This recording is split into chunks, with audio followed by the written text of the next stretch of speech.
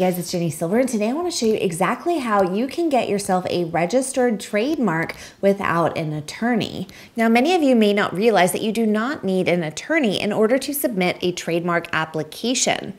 For some of you, hiring an attorney to do this process and advise on the things that happen before this process in order to ensure the best result may make the most sense. The application has a minimum $225 fee, and this fee is non-refundable should your application be denied. So many do value the help and guidance of an attorney in the planning and registration and application process. But for those of you that want to see how to submit this yourself without an attorney, I'm going to show you exactly how to do it. So make sure that you use this video as a resource and a tool and make the best decision for your own business. The trademark application process actually is quite lengthy, and it can take up to 1 to 2 years for the application to be approved and for your trademark to actually be registered. On average, businesses experience between a 6 to 12 month wait period to have their trademark officially registered. There's one website that you'll need to know when it comes to registering your trademark, and it is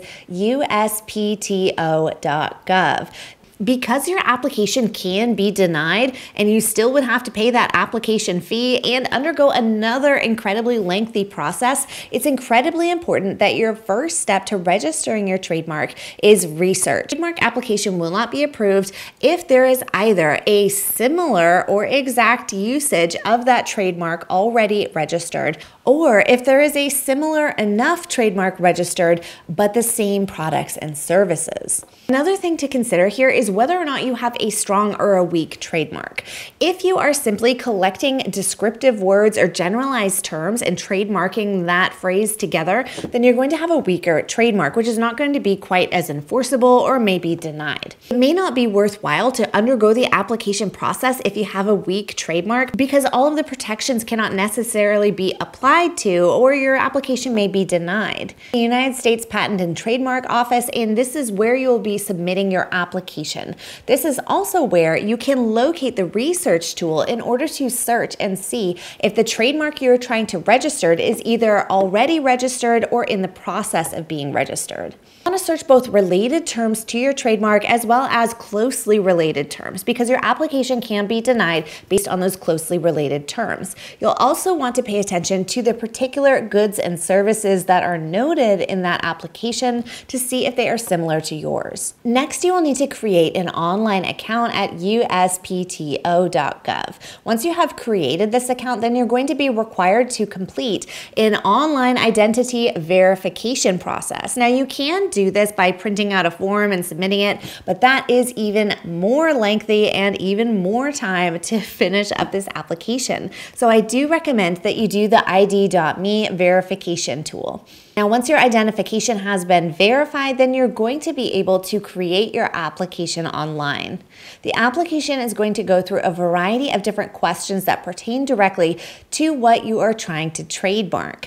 Now, one important thing to keep in mind here is that the application process is going to ask for documentation and proof that you are using this trademark. You want to make sure that you have documentation of your business using this trademark actively. Now, once you have submitted an application, you are responsible for monitoring the progress of that application yourself in the Trademark Status and Document Retrieval System, TSDR. This is available on the USPTO website. They recommend that you check the status every 3 to 4 months because if you miss an update, then you could risk having your registration be incomplete and be terminated.